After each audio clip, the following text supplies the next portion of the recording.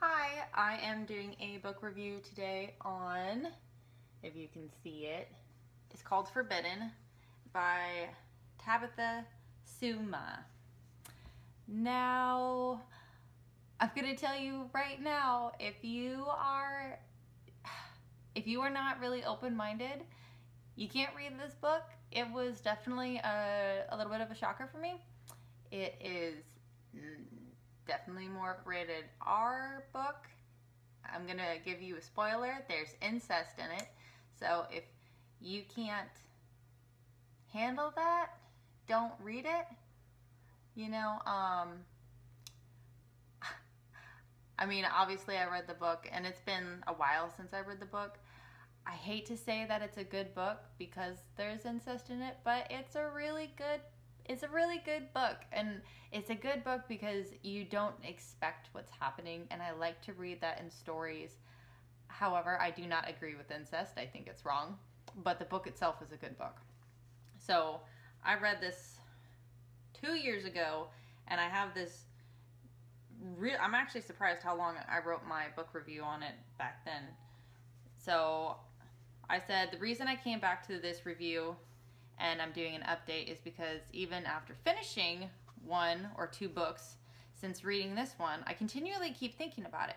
Sometimes when you finish a book, you feel satisfaction, sometimes you feel joy, and sometimes you feel grief.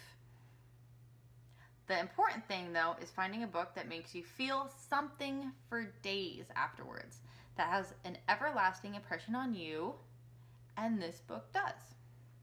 Yes, it's taboo. Yes, it's not normal. But it is a wonderfully written story about 2 teenagers raising 3 younger siblings together and being stand-in parents. I'm not done yet. I'm still reading. Now, I have read other reviews that say it's not plausible and that their situation wouldn't bring on enough stress for this kind of relationship. I told you, incest. However, as human beings, everyone is different and everyone reacts to situations differently. This could be a possible situation. Not everyone handles death the same way, just like people handle a parent or parent's absence differently. I am a very avid reader, and normally I will read anything once. That doesn't necessarily mean I will finish the book if it's terrible, but even if I don't like it, I'll suffer through just to see what happens in the end. I finished this book in 1 day. It was about 10 hours to read straight through. It's fairly fast-paced, and I found it quite interesting. Haven't read much into this taboo topic, but I did enjoy the book, and I would recommend it to those or others if they were looking for something very different depending on their taste and how open-minded they are. I already said, you need to be open-minded if you read this book. And really, I think the biggest part here is if you feel like being open-minded, then you should give this book a try. It is fairly well written, and I did find it interesting enough to finish. Now, like I said in my review, I usually finish books even if they're bad, because I'm the kind of person who wants to know what happens at the end. And I have read some pretty dark romance books where I didn't agree with basically anything the male character was doing or the female character was doing, but I suffered through reading through it because I am the type to be curious about what happens in the book. So that's why I'm doing this review. I read to you what the me, 2 years ago thought of it, and I'm going to tell you now, 2 years later, or 3 years after reading it, 2 years after reading it, I still think of this book because the ending is so not what you're expecting.